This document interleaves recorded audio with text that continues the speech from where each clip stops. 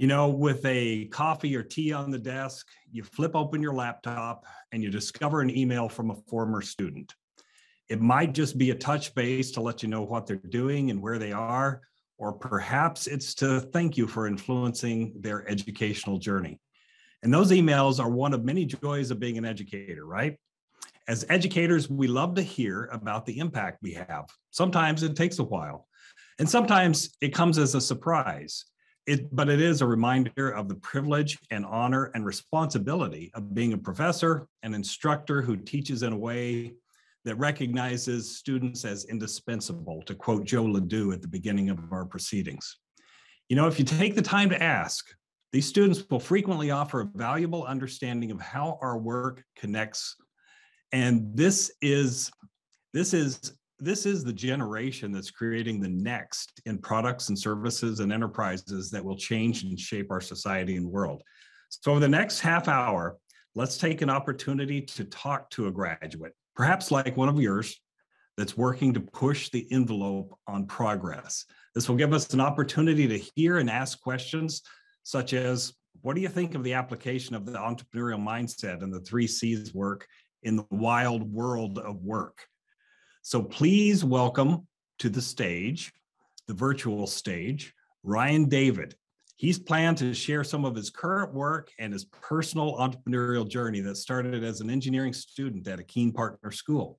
Now, his career finds him more than a decade later working at a collection of world-class innovative companies like Apple, Tesla, now at Rivian Automotive as a system architect.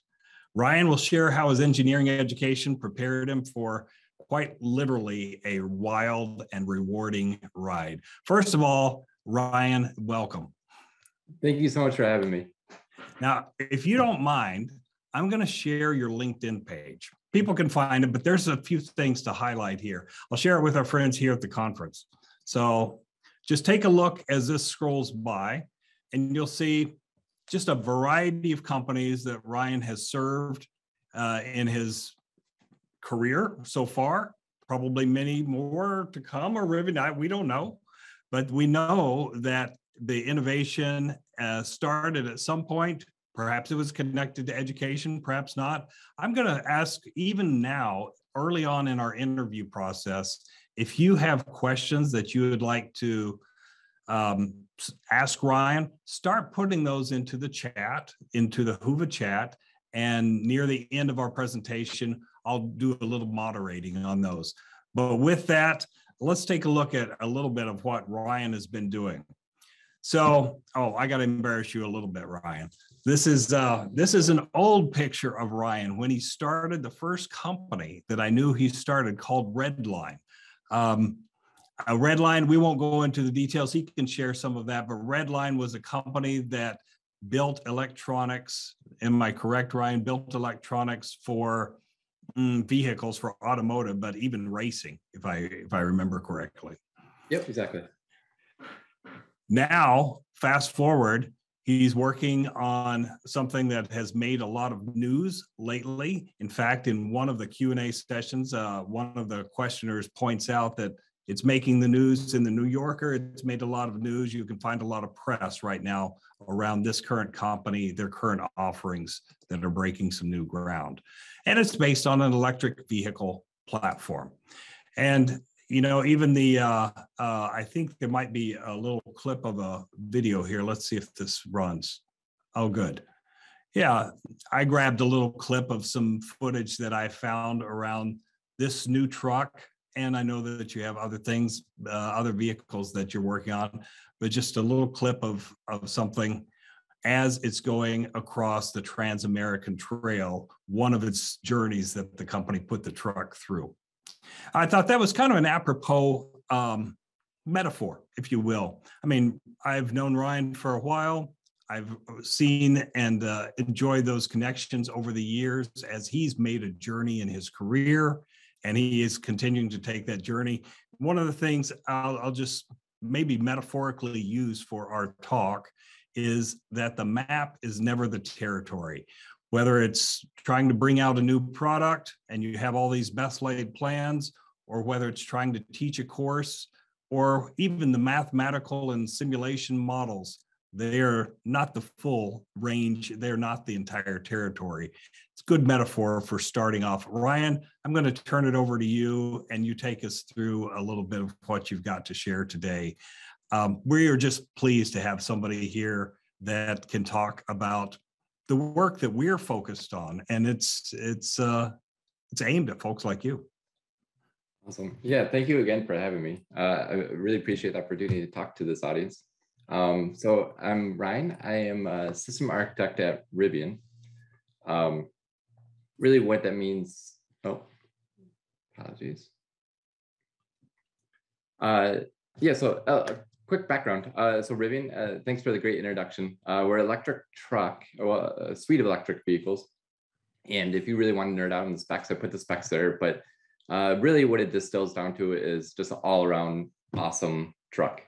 So yeah, there was mentions of the New Yorker, Car and Driver just recently did a video, More Trend awarded Truck of the Year.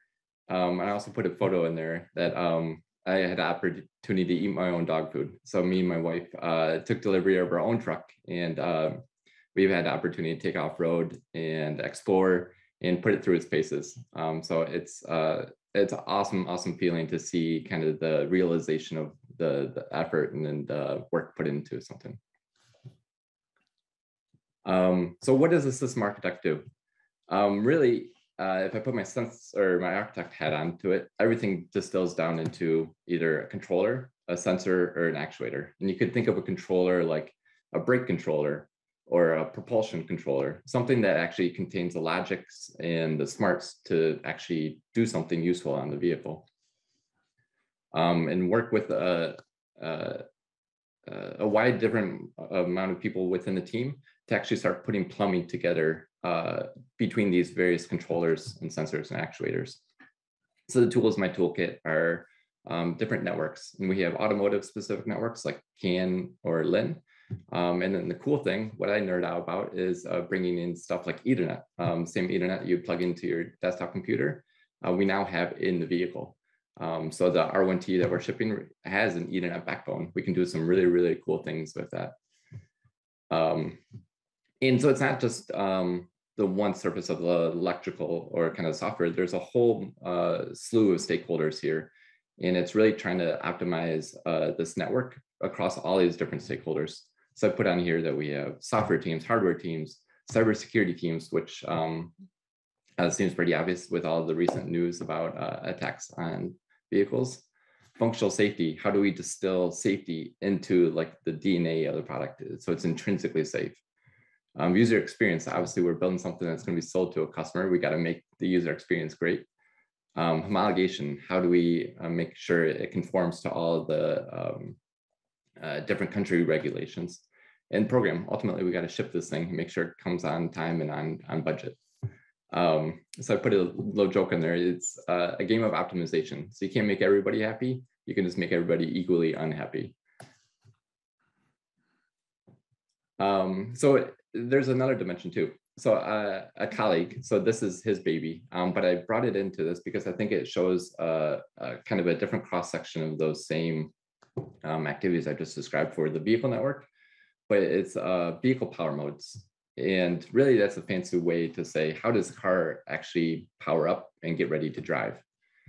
And the closest analog that you have today in traditional combustion vehicles is your ignition switch. So you put your switch in and you have options to go from accessory to on to actually crank the vehicle on. It kind of gets difficult when you say, okay, well, I want to use a phone. I don't have a physical key that I expect the user to operate the vehicle. I just want to do it passively using something that they have on their person already. So seemingly, it seems straightforward. You say, okay, well, they jump in, the car starts up. But the problem is you have these different things like accessory mode. It's tough to try and infer what the user actually wants to do with the vehicle at any time. And what you're trying to optimize is the power budget, how much power you actually consume while the vehicle is not doing anything useful. So again, there's a whole bunch of different cross-section, like kind of cross-team, cross-organizational stakeholders in here. So from software is like, how do you actually coordinate waking up the vehicle, powering up only the sections of the vehicle that need to be awake at a certain time? Hardware, how do we make sure that the hardware supports waking up from these different things? If I push the button on the tailgate, how does that propagate up to ultimately wake the vehicle? User experience, again, we want to make sure that it's a joy and actual like good experience for somebody to use this, something that's painless and seamless. And again, homologation, make sure that we're satisfying all the requirements to make for different countries. And then, yeah, you can imagine all these different stakeholders, all each have their own kind of vein or different dimensions on how the ultimate like system gets put together, now it's designed and how it's executed. Ryan, can I ask a question? Sure. So, you know, when you have this variety of stakeholders and a new product like this, one of the first things that I think we naturally think about is the surprise and delight of that end customer. Mm-hmm. I know, but we know that engineering is so frequently, projects like this are team sport. Mm-hmm. And it takes a lot of the stakeholders are internal. So the mm-hmm. things you're developing, they're for other groups, for example. Mm-hmm. Let's talk about the surprise and delight. I mean, how do you think of these other stakeholder groups, especially the internal ones, not just the final customer?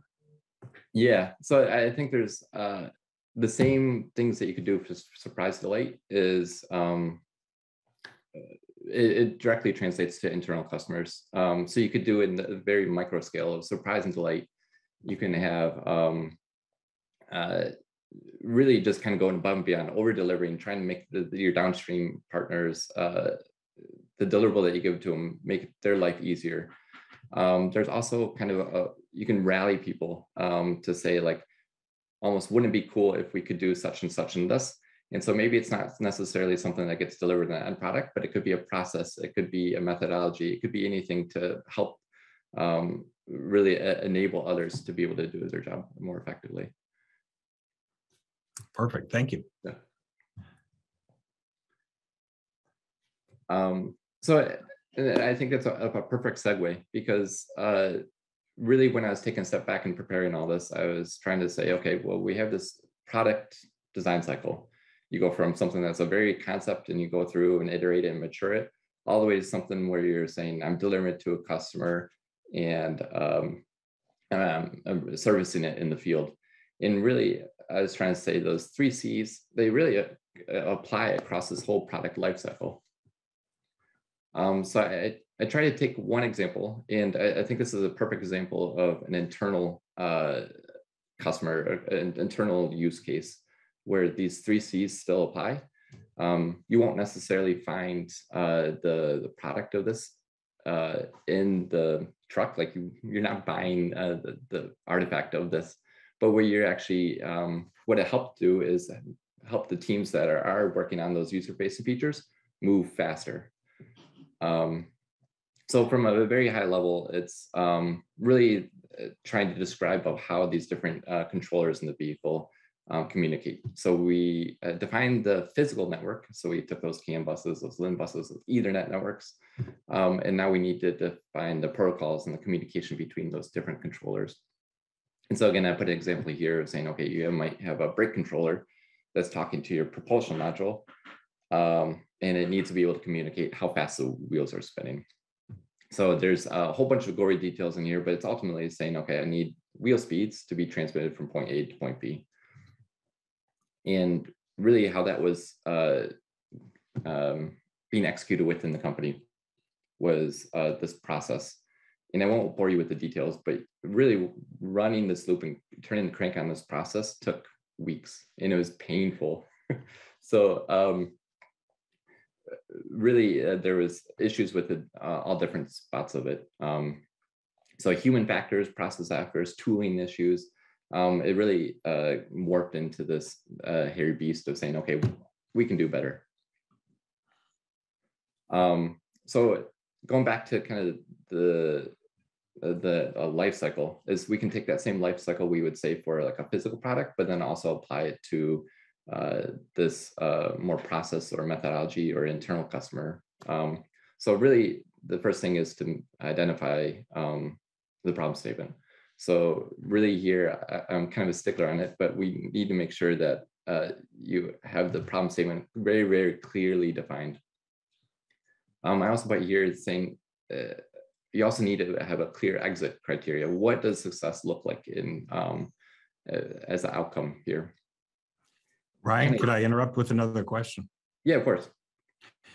So, one of the things you just mentioned around finding and having a clarity around problem statement, the missing piece from maybe that description is actually what you're doing about the problem finding. Because some of I know from talking to you about projects in our previous conversations, that no one's handing you this problem statement. And if you could talk a little bit about the problem finding, and I know this audience is interested in the mindset piece around this as well, because there are elements that aren't even captured in our framework about the feeling of ownership of this product that sends you on your way of finding problems. Could you talk about two things? So one is the problem finding, and two, the mindset that really equips that. Sure.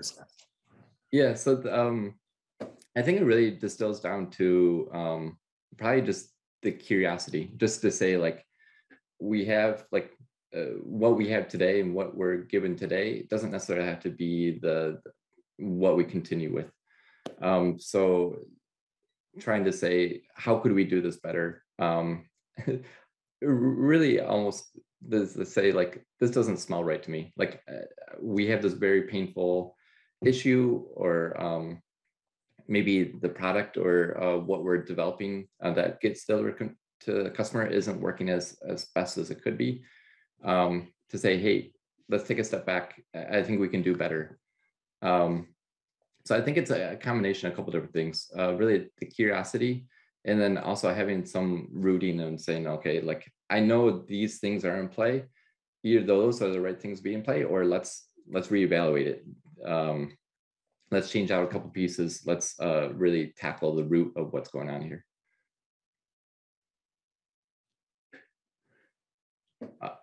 So right here, the curiosity is saying I think there is room for improvement here. Like I don't know exactly what it looks like, but let's figure it out. And so it's not necessarily one person. It could be a team of people that put their heads together. And really, people might have different perspectives of saying like, I have seen portions of this done like this before. Maybe that's not the greatest thing, but it's a launching pad to say we can do something better. And then the last bit here is making sure that it aligns with the company and the organization, and actually does fulfill a need that's there. Aligning it to the kind of the roadmap of the team or the org. Yeah, let's continue. I know this figure. And I've heard you refer to this before. I'm going to let you use the term, but maybe this is one of the dangers of entrepreneurial mindset. Maybe at least a kind of a guardrail or a caution. Talk to us. I've heard you talk about this in the past. I think this would be great to share with our viewers. Yeah. So it's definitely a danger. So the picture here is what it's called as an architect astronaut. Is you get so divorced from what you're trying to solve, and you ask, you almost go a little bit too fundamental, too abstract, and you lose sight of what you're trying to do. So the joke here is you start out with one problem, but then you end up asking the question, well, what is a truck? And so you run into a very real danger of making sure you stay grounded and have a line of sight on what you're trying to solve, but then still balancing that with trying to like tackle the root of the problem. So it's a very hard thing to describe, because some things you might err on the side of a little bit more abstract to actually try and drive back forward to something tangible. Other things don't necessarily need that same level of abstraction. So it's not a hard, fast rule of saying I'm always going to draw a line here. It's really got to be feeling out based on what the problem statement is and how big the problem is, the scope of the problem, those type of things. Yeah, it's like you can keep asking why. You can always ask the question why to any answer given, and so at some point you recognize there's a job to be done here, right? Yeah, yeah. So yeah, let's talk a little bit about another opportunity and challenge. Keeping it. We talk sometimes about in our framework, we use this idea of contrarianism as a positive, and we lump it under the category of curiosity. Could you talk about how you and your team use that? Yeah, so I think the biggest thing is one, just getting ideas out there, but then not being afraid to one, challenge kind of the ideas that are being presented, even if the challenging is wrong, or be ready to defend, but also be able to be in position to change your mind as well. Really, all these different things is really moving the ball forward. So there's never a bad idea. It's about just kind of taking different cross sections. And then a colleague, the same one that does the vehicle power modes, we even just jump on calls sometimes where we say, okay, bad idea, go. And it doesn't solve. The idea is like exactly what it sounds. It's a bad idea. But then you get a thing where it's saying, well, okay, what happens if we tweak this? And well, instead of that, what happens if we pivot around here and we do this instead? And I'd say nine times out of 10, that results in something that's actually actionable, something that we can take to a larger audience, take to a larger review. So it's always, there's never a downside to being able to challenge something or being challenged. Your ideas having challenge always moves the ball forward. That joint focus on creating value together is kind of the binding mechanism that allows that contrarianism to work, I suppose. I want to encourage our audience at this point to continue to add questions to the Q&A section of Whova. And that's where I'll grab some questions. I already see some questions in there that are asking about maybe where some of Ryan's entrepreneurial mindset came from. And so we'll get to that, but keep on sharing a little bit more about your current work. Sure. So the last thing on this slide was, again, kind of back to the notion of an internal stakeholder is what could I do to provide the most impact for either my team or the larger organization? So this is where you have opportunity to kind of play around with what is actually possible. What can I do to really facilitate either the product or other teams? And moving on to the next step is really the prototype phase. Again, just like making a physical prototype of something, actually run through the motions of getting this new tooling or process or framework in place. And the really cool thing, the really rewarding thing about this is it's usually you get most bang for the buck for a little bit of investment. So you can usually prove out your concepts, you can get line of sight, and probably the more Silicon Valley startup style is really it's pizza and beer. You can get a lot done with a group of people just hacking away at something on a Saturday.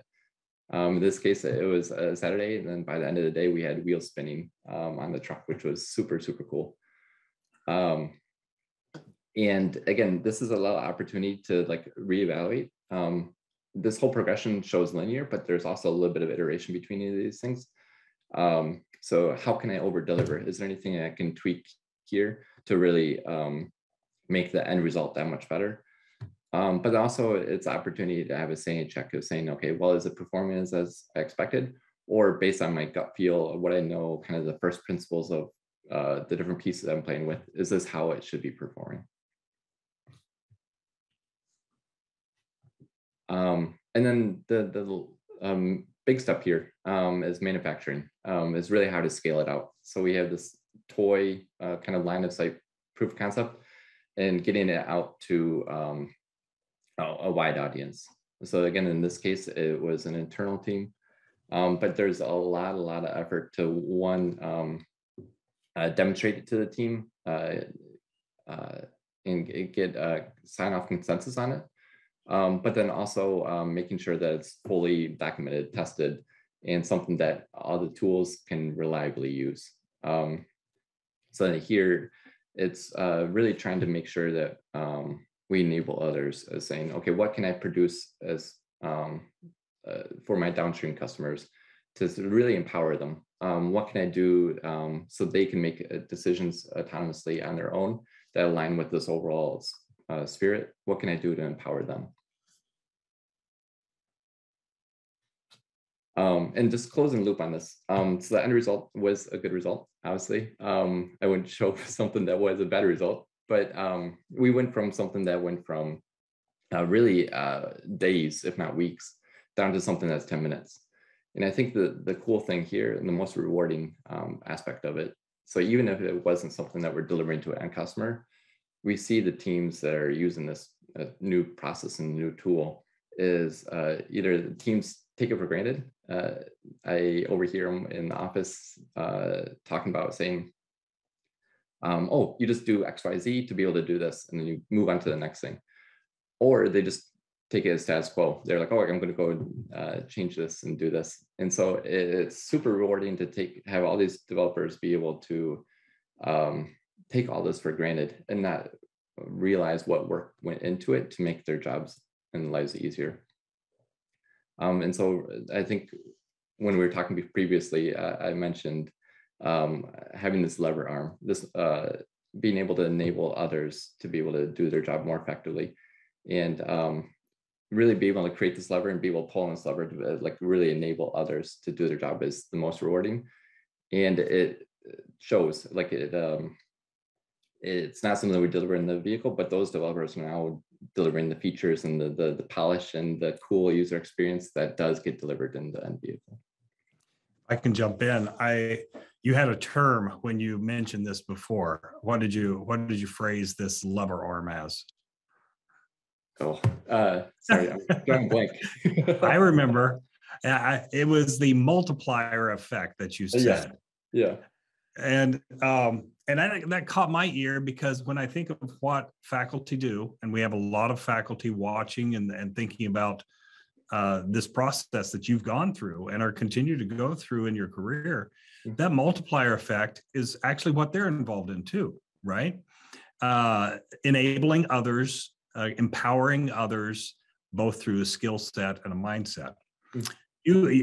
I know from our discussions that your team has become entrepreneurial. I mean, you have figured out a way to deliver beyond the checklist of specifications and create some potential wins that are even speculative by some of the things that you've done. That case study on how you reduce time and so on. You know, entrepreneurship. There's a author that authored material around entrepreneurship and coined the term in the mid 80s, Gifford Pinchot. And his 10 commandments include things like, number 1, come to work each day ready to be fired. Number 6 is work underground so long as you can, because publicity triggers the corporate immune system. Number 8 is it's easier to ask forgiveness than permission. So sometimes you get this dark picture of entrepreneurship. It's like this thing that's going on that shouldn't be out in the light. But in the companies that you've worked in, and we're going to turn toward kind of more of your personal journey, how has entrepreneurship has it been celebrated? Is it a very positive thing? Has it been enabled? Could you just talk about that a little bit? Yeah, I've been very fortunate that all my experience so far has been very celebrated. So it's all different portions of the company, all different levels. It's always been very rewarding to be able to be an entrepreneur within a company. So whether it's your own specific piece of code that you're working, your own project, or it's something, a feature that does get delivered to the customer, it's always been celebrated. And obviously, it's always got to be bounded. I think some of those kind of more darker details you mentioned might have been like the constraints of, okay, ultimately we got to deliver it. Ultimately, it's got to meet budget. Those are real constraints, but it's never a fine line. It's always an optimization, really, because you can say, I can deliver X, Y, Z with these impacts. And then you can take that forward and move that ball forward and get consensus of saying, yep, we're okay with these impacts. Let's pull the trigger on that. We've been having some questions come in on that Q&A portion of Whova. And if you, for any viewers, you can vote those up if you really like some questions that are already entered. We've got one that's got a few votes, and I want to relay this question to you. And so here it comes. How do you understand all of these different use cases that various potential end users might desire and be delighted by? And I realize that you're at the engineering side of things. And so how do you understand some of those situations? Having a really, really good user experience team. Ultimately, I have to rely on them, because if I go back to my, if I go down underground and hide in my cave as an engineer, I'm going to put a big red button on the side of the truck that does whatever I needed to do, and it's going to be an awful experience, but it's going to do it exactly what you wanted to do. So having them as a grounding. But the cool thing with like the different consumer-facing products is you can really like put on your hat of saying, if I was going to actually buy this, what would I want it to do? And a lot of times those actually come up as like real use cases. So usually what that manifests itself down to in the work that I do is actually putting those top, when you're actually going through and solving this problem, of saying, we want to solve for the camp kitchen. Let's put those user stories down as the problem statement, saying, as a user, I want to be able to cook my omelet on the side of the truck. So that way, as you keep on going through this process, you make sure you keep those in sight. You know exactly what you're solving for. And you can always do a sanity check to saying, am I really making this nice experience with this decision that I'm making down in the weeds? Great answer. I just learned I can cook my omelet on the side of the truck too. So that's good. We got another great question here. As you've worked to translate the 3 C's to your career, how has it enabled you to influence or drive the culture of organizations you've engaged in? It's a tall question, right? How have you kind of shaped things? So I think that case study kind of highlights maybe one vein of it. I've tried to really, going back to that lever arm or the multiplicative effect, is really the less discussions, less decisions I can be in and enable others to be able to drive forward them by itself, I think is a win, not only for my own personal sanity, but for the company and the teams involved. So I think in my mind, it's always going back to how can I facilitate others to drive forward by themselves, put out the broad brushstrokes, so in saying, okay, this is the direction we want to go, but then have people to take their domain knowledge and their expertise and drive that forward. That's a great answer. we're just going to take one more question here, I think, from the audience. And I think this is a great question to relate. You know, the actual work and actual career is really wild, with messy, lots of starts and stops and iterations and those sorts of things. Our faculty here are asking the question, irrespective of EM, what do you want to share or ask of educators? What would you tell new educators or educators that have been doing this for a while? Great question. So I think I would put it, so I guess maybe I answered this in a slightly different way, as far as just taking a retrospective on what I thought was most enabling for me out of my own education. And I think it really comes down to the first principles, which I've been probably harping on a little bit too much. But then also the curiosity portion of it, and maybe a third dimension of like the soft skills.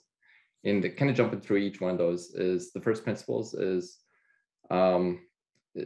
in each of the education or the classes that I had, there was kind of a spectrum of something that was very like rigidly textbook to something that was more just making sure that the fundamentals are understood. And I had one professor going through school saying, okay, well, let's treat this, let's linearize this, let's distill it down to the concepts and let the computer do all the fancy magic of making sure we understand the response. Let's make sure that we have line of sight on what we're trying to solve, that this is passed, we can move forward. And that's been really a key enabler in my mind, because it makes you do decisions really fast and set a direction and do that legwork as you go. The soft skills one, I think it's a little bit more harder to teach. And to be honest, I don't know exactly how you would translate that into a traditional curriculum, but kind of strung through all the different slides I mentioned through there, there's a huge portion of soft skills is really seeking out kind of those dissenting opinions, but then also being ready to be able to have your mind changed as well. And so a lot of that is very, very removed from the technical aspects. It's really trying to like understand the root of people's concerns, how they map to the technical solution, and then change as you needed. You know, I apologize, I don't know how you would translate that necessarily into a traditional curriculum, but I think that's also a key piece of what I've been, what's been helpful and what's been enabling for me. You know, that is one of the challenges of this body of educators and this movement is figuring out how to transform engineering education, make it meaningful for the individual and for society. And Ryan, thank you for sharing your voice in this. It's a pleasure. We don't always get this opportunity at a national conference to have somebody who's gone through a program that's connected and is considered the 3 C's in their work and share that. Thank you so much. It's a pleasure. Thank you again very much for having me.